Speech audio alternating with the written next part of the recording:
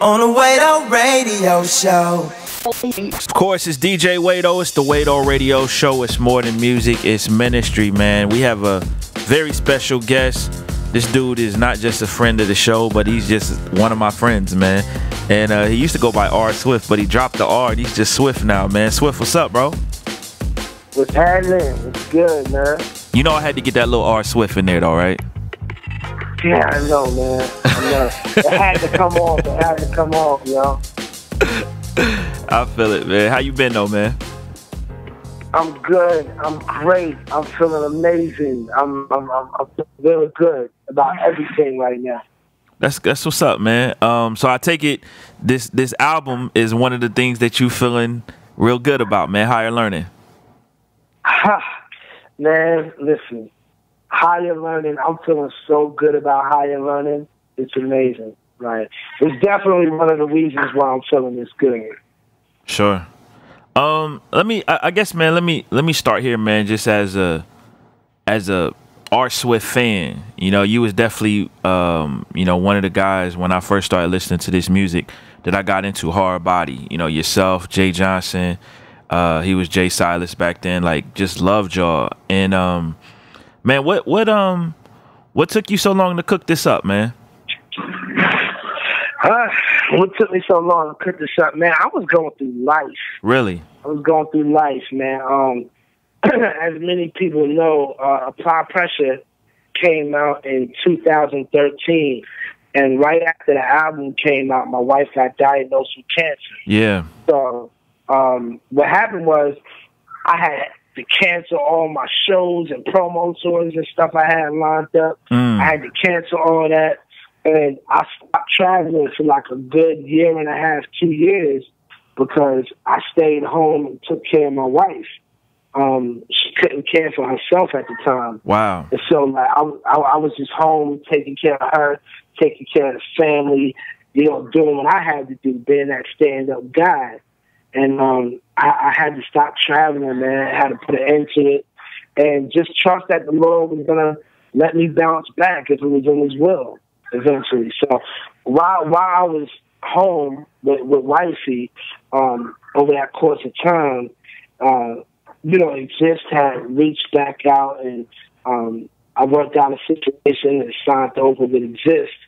And, the plan was to jump right in the album mode. You know what I mean? Like, you're signed now, you got to jump in the album mode. Sure. And so, when I signed, and they was like, "Oh, you ready to work on your album?" I'm like, "Heck yeah, I'm ready. Let's do it."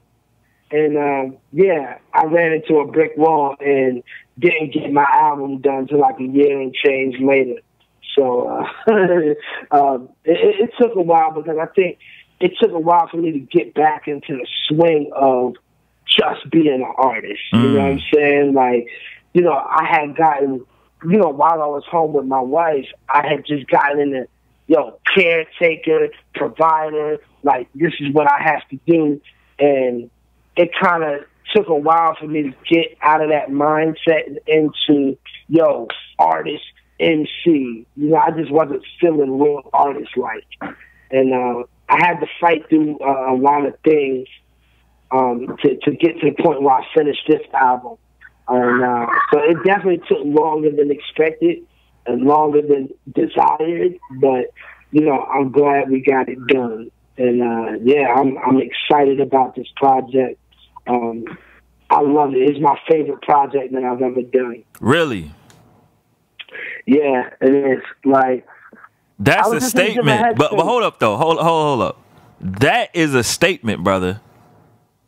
It is. You serious with that? I think this. I mean, a lot of people say like that, but that's like, bro, that's a statement, man. It is, and I think this is like my 10th album, my 9th or 10th album, something like that. Yeah. And so, but I feel like, you don't understand, man. Like, I feel the most refreshed. I feel the most energized. I feel the most focused that I've ever felt. You know what I mean? Like, and I think going through this album, I struggled a lot in the beginning. I struggled a lot, like, do the people even want to hear from me still? Like, like, man, I kind of went through a little insecure moment where I was like, man, like, you know, I'm just not as young and fresh as everybody else. You know what I mean? Like, I don't got the youthful bones anymore. You know what I mean? Like, I'm an old man. And so as I was putting this album together, you know, it was kind of like I kind of rebirth. Something popped off of me like, yo, do you know who you are? You Swift, homie. Like, what? And then it was kind of like, and you know, one thing, I sat down and I compiled the list in my mind of everything that everybody else could offer. Like, yo, somebody could offer you more swag. Somebody could probably offer you better lyrics than me. I don't know who because, you know, I'm the best, but like there's somebody. No, but I was like, somebody could give you better lyrics than me. Somebody could probably give you a better marketing rollout strategy than me. And I had to ask myself, name one thing that I can bring to the table that nobody else can bring. And I thought about it. And the answer was me. Mm. There is 1,000,000,001 rappers in the world. There's only one Swift. There's only one me, Swift. You know what I mean? Like, no other rapper on the planet can give the audience me. And that's what gave me the confidence, the drive to say, yo, you're saying stuff that only you could say because nobody else is you. Right. Use it to your advantage. So, like, I just, man, you know, I know, you know, most people are going to, like, kind of look at me crooked after this, but, like, I fell in love with me all over again. Because, you know, in the hip-hop genre, it's all about keeping up with the Joneses. Yo, they doing this, we need to do this. Or they moving like this, we should move like that. You know what I mean? So it's always comparing yourself to other people. Sure. And so, like, I had to fall in love with me all over again and say, you offer something special and unique that nobody else on this planet can offer. And that gives you the advantage to do what you do. Mm. And, man, it was all lit after that. It was all lit after that. Sure. I was like, yeah, this is mine. Even if I sell 1,000 copies and that's it. Like, at the end of the day, I'm proud because I put my best work forward. You see what I'm saying? I was open. I was honest. I was transparent. Like, I gave you me. And if I can walk away giving you all that I have, I'm completely satisfied. Sure. And that's what I did. I gave the people me on this record. And, yeah, I'm happy about it. I'm ecstatic about it. You know what I mean? And the response has been lovely. So, yeah, man. I remember you kind of announcing the name change around the time that you signed with Exist, but I never really heard you talk about why you dropped the R, man. I always wondered about that because I'm like, I mean, the R, your real name is Rodney. It is. But that's not where the R came from in R Swift. Okay. Well, school me, brother. The R came. See, it's so corny because it's so old, right?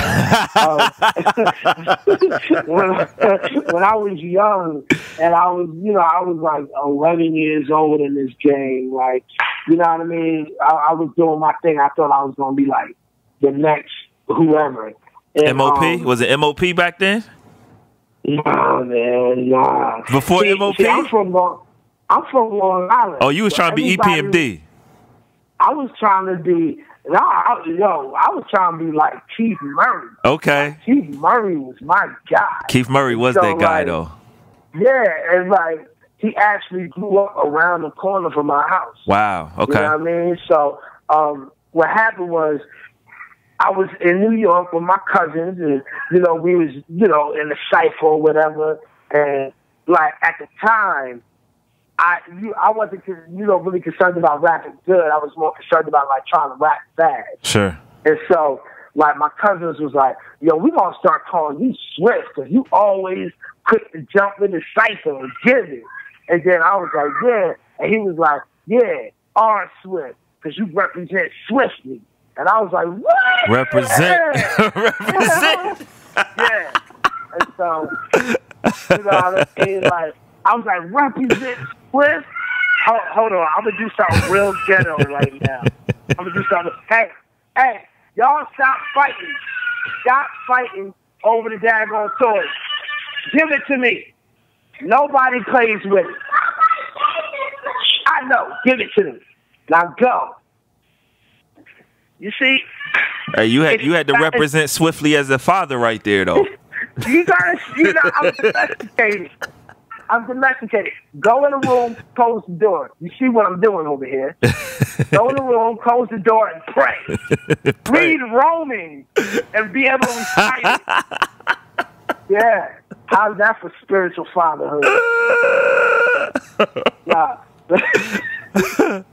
I'm trying to tell you, gonna have the realest interviews ever. Oh my God. That boy said, go in the room and pray. Go now. But yeah, man, so he gave me my name, R Swift, and just as an older man, a friend of mine, I'm not gonna put his name out there, but a friend of mine a couple of years ago was like, yo, R Swift sounds so old school. And I was like, you know what? It does. And, they was like, yo, you need to come back. You need to reinvent yourself. And, new name, new everything. And I was like, yeah, I'm just calling myself Swift instead of R Swift. Because everybody just calls me Swift anyway. True. And that's what happened. Yeah, that's what happened. I changed the name. And I'm not going to put this other person's name out there so he can't get no credit. Represent swiftly. I love it though. I'm so mad I never knew that though. Yeah, it was so because it was so corny. I thought it was tight as a young boy, but it was tight back then. That's what I'm saying. Like New York, 90s, represent was the thing, bro. Yeah, but as a grown man, you can't tell people that you can't tell people that your name stands for represent Swift. Bro, I always assumed it was Rodney something. That's what I always assumed. No. I grew up hating my name. So I wouldn't want nobody to know my government name. Like, even now, I low key, like, I don't like it when people call me Rodney. Like, I just can't stand it. So people call me Swift, man. Man, Swift, you learn something new every day, brother. You so do, man. You do. But there was a reason why I didn't like my government name, and that's because I had a problem with my father, and so I didn't want to be reminded that I was his son all the time. Sure. So I hid behind the nickname so I wouldn't have to face the music. But now, me and my father, we good. Like, we real good. I love my dad, you know what I'm saying? Like, and, we gonna squash everything, and my pop, he's my hero. Mm-hmm. You know what I'm saying? But I still don't like the name Rodney that much. You know what I'm saying? It ain't got nothing to do with him now. But, yeah. So, man, this album, Higher Learning, man, just for people that haven't heard it yet, they haven't had a chance to, get it on iTunes or stream it or whatever. Man, just explain this concept behind it, bro. Because you always one thing I can say before you drop this, one thing I can say, your albums always have some type of meaning with them, bro. They do. And this one was really no different. You know what I'm saying? Like, more so, like of course, Higher Learning is a name of a popular movie, right? And so, like, number one, I wanted the album to make people feel the way the movie made me feel. So Sure. it was more so a feeling of, yo, when I finished watching Higher Learning, the movie, my thought was, yo, this movie was dope, but it also made me really think about some stuff. Like, dang, yo, maybe there's a war going on that we're not really aware of. Sure. Like, dang, this put me on the game. And so, like, I wanted people to feel that same way when they were finished listening to my album. Like, yeah, I was entertained, but dang, this album really did put me up on some game a little bit. And so, like, and, you know, the other meaning is everything in life that we learn, you know, we all have a idea of, like, something like love. We have an idea of what love is, but what if we can learn about love on a larger level than what we already thinking about it? Or we have an idea of forgiveness, but what if we talked about forgiveness on another level? So it's almost like I want to talk about things about life, but in a way that challenge people to up their thought about it. You know what I mean? Like, so, when, you know, we talk about forgiveness and, you know, when we talk about forgiveness, it's always us forgiving somebody for doing us wrong, right? But I want to do a song about forgiveness where I was the one asking for forgiveness. Like, well, let's talk about, you know, needing to be forgiven. You know what I mean? So I just wanted to have fun with a couple of different things and really challenge people's thinking on everyday life. And so I felt like I accomplished what I set out to accomplish on this album. Man, that's good, bro. That's real good. What life experiences, man, do you think kind of made you go in this direction for your album, bro? I think, like, you know, when I look at my time and when I look at my time in hip hop and I look at my career, close the door. I don't know how much longer I have. You know what I mean? And I grew up in hip hop, so I was the young gunner, fresh in, doing this thing, and now I feel like my roles have changed as I gotten older. You the OG. And so, you know, yeah, you know, people look at me like, oh man, you the vet. You know, you the OG, you a trailblazer, you a this, you a that. And I'm sitting there like, whether I want to admit or not, or whether I want to accept or not, like, my roles have changed. Yeah. And being as though my roles have changed, I think my presentation has to reflect that. And so, like, I wanted to do an album as an elder statesman. Like, yo, like, I'm not brand new in this thing, so I'm not out there trying to keep up with the young bucks. I'm like, nah, I am the OG. So here's what I gotta say. You know what I'm saying? Like, and so I think that when people call you the OG, you can look at it one of two ways. You can look at it as, yo, they calling you old. Or you can look at it like, no, they're giving you reference. So when you say something, it means more than just what a peer would say. So, you know, if you go to your OG to get put on some game, you won't listen to your OG. Because your OG got more to offer you than somebody who just got in with you. Right. And so, like, I decided to take that as a badge of honor. Like, okay, well, if I'm the OG, then let me take this position seriously and put y'all on to some game. And so that's what I did on this album. I felt like, yo, let me reflect my time here and give it to them from this perspective. So, you know, that's kind of what made me go in this direction, is just embracing my experiences, man, embracing my time, and, you know, actually feeling like I have something to offer. That's That's good. more than just, you know, rhymes and beats. Like, Sure. you know, embracing the fact that you can offer something to people. Sure. And yeah, so that's what it was. That's deep, bro. How's your wife doing in this season, man? Man, let me tell you, wifey's doing great. You know what I mean? We up in that cancer-free life. Nice. Wifey's cancer-free. You know what I'm saying? She loving it. She right. She's looking right. Yes, Lord. You know what I mean? Like, everything's gravy, man. Wifey's real good. Her health is amazing. You know what I'm saying? Like, God really did look out. You know what I mean? She bounced back stronger than ever. And I love that. You know what I'm saying? Man, Swift, you've been through so much stuff, bro.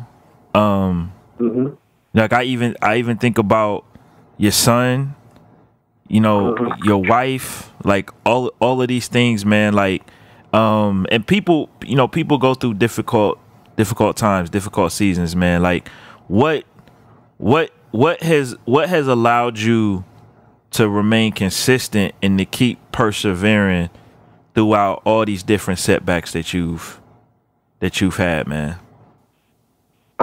Man, it's really the Lord. Like, there's no fancy answer. I don't think there's any right answer outside of the grace of God. You know what I mean?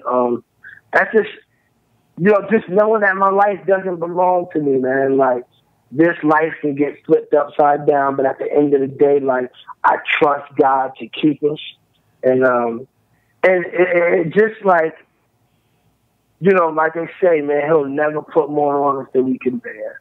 And so I keep that in mind. And I keep in mind that God doesn't get pleasure out of kicking my life around in the dirt. And so, like, if God allows something to happen in my life, it's because he has a purpose for that happening. God doesn't get joy out of my misery. You see what I'm saying? And so I had to look at it that way and just know that there's a purpose in it somewhere. And that's it, man. Keep my head low and keep praying. And God brought us out every single time. And now, you know, the next trial that I go into, yeah, I'm sure it's gonna hurt. It's gonna be painful. But I also have the truth that I look at, and that is we haven't went through any trial that God hasn't brought us through.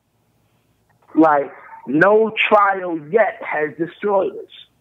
And so, like, I trust God to be faithful in bringing us through every trial we enter. So that's my mindset. You know what I mean? Like, keep focused, stay grinding, because this is gonna pass. This ain't gonna last forever. And that's the mindset that we've adopted. You know what I mean? Yo, were there times you wanted to give up?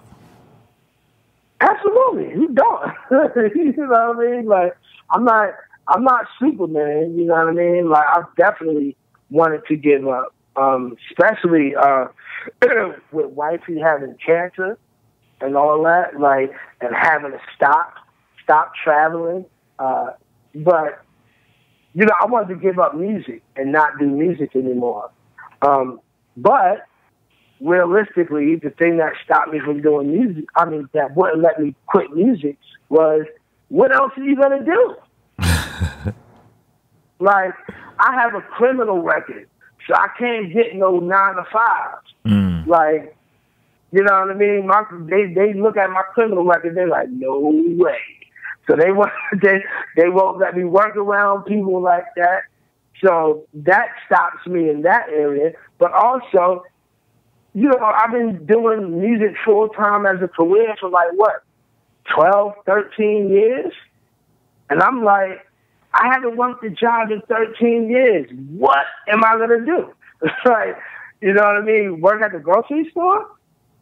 You know what I'm saying? It's like, so it was really like, this makes the most sense. You might as well stay put and fight through this season and live to rap another day. You know what I mean? So that's what it was that kept me doing music, was because I can't say, oh, it's ministry that kept me doing music, because at the end of the day, I can bag bags at Kroger and still do ministry at Kroger. You know what I mean? Like, I can evangelize the people on my job. I give the gospel to my neighbors. So nothing stops ministry, but you don't always have to do music. Well, for me, right now, the only lucrative career I have is music. And I'm working on some other things, to kick in the high again after I'm done with music. But I'm not necessarily done with music yet. I'm going to get on their nerves for a little while longer. For a little bit longer, right? Yeah, I'll let y'all have it after I'm done. I'm almost done with it. Trust me. I'm very close to being done with it. And y'all can have it all back. You'll never have to hear my voice again. Yo, could we get a third incarnation of the Rhyme Council? See, why does it have to be a third incarnation? Let me say. So you're basically saying I failed at it twice. No, that's not what I'm saying at all. I didn't fail. Hallelujah. I didn't fail. That's not what I said, though. No, I know. Let me tell you something. Rhyme Council is a vision. It's bigger than a label to me. Rhyme Council is a vision that I feel like God is giving me.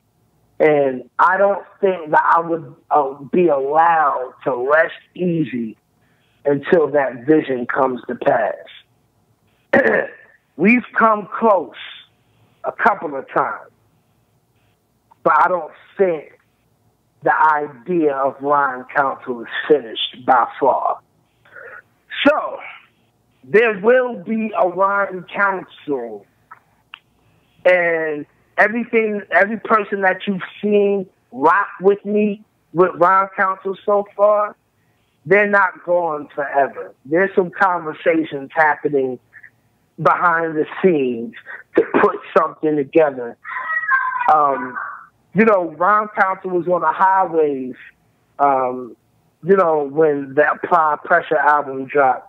And, after my wife had gotten sick, I had to put an end to Rhyme Council because I could no longer afford to fund the whole label on my own. Sure. And it was really a funding thing that made me kind of pull the plug on Rhyme Council. But, like I said, there are some things in the works.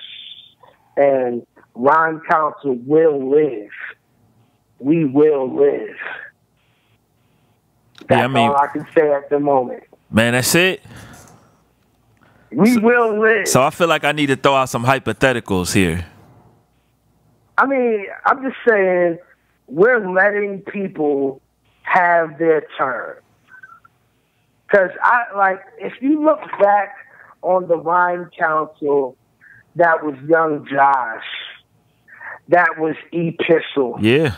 That was Activist. Activist, yeah. That was Fiend. That was Swift. That was the Young Tragic Hero. I was going to say, was he an official Rhyme Council? Tragic? Yes, he was. Wow. Yes, he was. And so what I'm saying is, do you understand the thunder that we had within our possession? Yeah. And, I'll put it to you like this. If that group would have stayed tight-knit, there wouldn't be any room for other groups to happen. And I think that Swift, that's a statement right there. It is. But anybody who knows. And I stand by that. So if Rhyme Council didn't sacrifice themselves, then some of these other super groups would have never happened. Because I can guarantee you we would have had a monopoly on that situation. Which means you don't move because they got this. Yeah, we would have been too much. It just would have been a monopoly on the game. And some of the classic group albums that we had the pleasure of having over the past couple of years, we wouldn't have had those albums. Because it wouldn't have made sense to try to do it as long as Rhyme Council was there. So I think for a minute we had to lay it down. But it shall get picked back up. Wow. Believe me when I tell you. Man, I miss Rhyme Council isn't through. Yo, so let me state this. I definitely miss you and Young Josh doing music together. Man. What needs to take place for that to happen I again? have to break up the golden era. And first of all, let me not, before we talk about Young Josh, because we are going to talk about that. Yeah. Let me not minimize the impact of Rhyme Council 2.0. Sure. Okay? But we had Rails. Big Phil. We had Fro Wonder. Big Phil. Like, come on now. And you know who almost got in? I believe we almost had him. We was really talking to him. We almost had him. And in hindsight, he should have ran with him. Who? We almost had Cambino. Wow. If we would have got Cambino, woohoo! Lord Jesus is a fire. Right? Let me tell you something. Yeah, we would have posed a threat to groups. It just wouldn't have been able to happen. But, once again, we sacrificed. We laid down. It's okay. But, yeah, that was that. But Josh, back to Josh. Josh is my heart, man. That dude is always going to be my heart and soul. Like, that dude right there is, man, that's my boy. Love that brother. Will you ever hear music from Swift and Josh again? Probably not. You know what I mean? Probably not. Like, I don't really know if Josh is really still doing music like that. Like, you know what I mean? He's married, got a beautiful daughter. You know what I mean? I think he got a dope job out there. So I don't know if he's still like in the music like that. So I don't know if that's a realistic thing. But yeah, me and Josh, we did some work. We did some work to these people. Man, you know what though? And it wasn't even just y'all did some work just on the music end.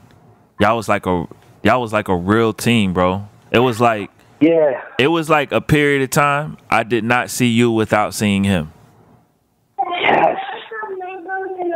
Yes. Those were. We had a special. Y'all was like Kobe and Shaq. Yeah. Yeah. I mean, me and Josh had a real special connection, man. We had a special brotherhood that I don't think I would ever share with anybody else. It was just different, man. It was real different, and I miss that brother. You know what I mean? We're not as close as we used to be. I guess things happen. You know what I mean? Like, don't really know what happened, but like we're just not close like that anymore. But we had that. We had a special moment in history, man. Like, that dude was like, he was closer than a blood brother. You know what I mean? And I wouldn't take that back for nothing. So, I enjoyed our time, man. Like, that's my dude. If I could do some music with him, absolutely, I would do it in a heartbeat. But yeah, I just don't know where he's at musically. You know what I mean? So that's real. We'll brother. see. I know he did something recently with well, not recently, but he did something with T. Walla. They did like the Elsewhere album. You know what I'm saying? Like, I know they did that joint. I thought I heard he was working on something new, but I don't know. I haven't heard anything. Yo, let me ask you this, man. Because you've been around the music scene in general for a while, and obviously also Christian rap, man. And one of the things that I see happen to a lot of people is people get burned out from this thing, man. Mm-hmm. You know, why do you think that is, man? I don't know. I think it's different for everybody. Like, I think people get burnt out because they come in with a dream. You know, these rappers, they start rapping and they'll look at Lecrae or they'll look at, you know, Andy or somebody that's successful, and they'll come in and say, yo, I want to do that. And I think everybody comes in the game with a dream of being successful, whatever that dream looks like. You know what I mean? And so when it doesn't happen, I think people get worn out. They get tired of chasing it. And when it doesn't happen, I think they give up. You know what I mean? Like, you try and you try and you try so hard to make a dent in the game, and when it doesn't happen, you kind of get worn out. And then, like, reality hits you. You know, especially for some of these artists that might be married. Yep. Like, you mess around and, you know, you have your wife, and next thing you know, like, you ain't getting the bills paid. Like, I'm going to tell you what most Christian hip-hop is. And I'm going to just be 1,000% out with you. You know what I mean? And that is, most Christian hip-hop, I say at least a good 80 to 90% of Christian hip-hop is this. A man who says he's full-time, you spend all day at home while your wife is out working 40 hours a week. Your wife is stressed out. She paying all the bills. You not making no money, but you're spending her money going to Flavor Fest and all these other events, and you ain't bringing nothing home. Right. And when you come home, and she all worn out, so, you know, it creates issues within the home. And then at the same time, she looking at you funny because it's like, you supposed to be the provider. Why am I providing? Right. And so you get a lot of these arguments with wives that are like, yo, I'm tired of you trying to live this dream, but you got responsibility. And so a lot of these rappers wind up having to quit because it's not lucrative for them. But that's the reality of the industry, is that it's going to take a while before it becomes lucrative for you like that. And so, like, either you need to, you know, plan your pursuit out a little differently, or your wife is going to have, and your family is going to have to be willing to ride or die with you through this. But it is hard. It's heavy when you have a family and you trying to do Christian rap, and you think you're going to make a good salary on performing in front of youth groups. Nah. So I think a lot of people get burnt out about that. You know what I'm saying? Financially, and it's just hard to catch a break. Like, you don't have any real record labels in Christian hip hop that are doing anything. Yeah, I think part of the problem too is, like, everybody thinks they got to be full time, and there's nothing wrong with doing this on the side. You know what I mean? Like, nothing wrong. Nothing wrong. I mean, but, like, because no matter what industry you're in, man, there is a glory. There's a glory that comes with it. You know what I mean? So with Christian hip hop, like, there's a glory that comes with being the full-time guy. You know what I mean? Like, yo, I do music full-time. The way people respond to that, like, oh, that is dope. There's a glory that comes with that. Sure. And I think people want that glory. They want that. They want to be able to say, yo, this is all I do, yo. But, I mean, that's not realistic for a lot of people. For most people. Yeah, for most people. And so, like, I've been blessed to be able to still be doing this full time. You know what I mean? There's a couple times I'm like, yo, I wish. Like, there's a couple times I was like, yo, I wish I would have stayed in college and got a real career. Yeah. This kicks rocks. But, you know what I mean? But I've been blessed to still be around. and to still be a voice. You know what I'm saying? But it's hard when you're trying to, you know, get into the game and kind of grow your feet in it. When I got into it, Christian hip hop was mad small, so everybody was famous. Like, you know what I mean? Like, everybody was known because it was so small. And like now, there's so many people doing it. It's hard to really get your foot in the door. You know what I'm saying? So I think there's a lot of reasons why people burn out. Yeah, that's good though. Know? Yeah, that was good insight, man. I hope I might have to chop this snippet and just put this out for artists. Just that little piece right there, man. Just some real talk. You know what I mean? Yeah, that's real, man. Some real talk, bro. Hey, Swift, man. What's coming up next for you, man? Just in terms of, I know you're trying to tour a little bit to promote the record and all of that, man. But what you got coming down the pike, man? Okay, so here's what's coming down the pike. Oh man, you said this like you had a list ready, brother. Oh, trust me, there's a list. I'm gonna tell you this: for anybody who thought Swift didn't drop enough content on the game frequently enough, just understand that has come to an end. Oh yes, Higher Learning is out right now. Yep. There's going to be something else of a huge proportions that's coming out within the next 3 months. Okay.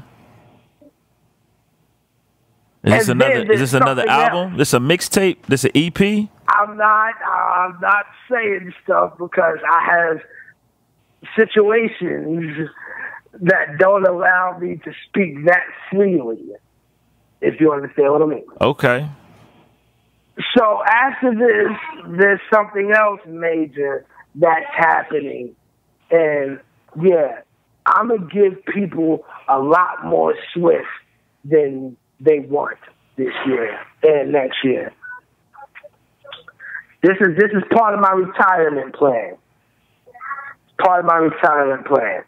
I'm giving you everything. So trust me, I have a lot coming down the pipe. I'm in conversations with some people about, you know, some tours and stuff like that I'm trying to get on. I'm trying to hustle.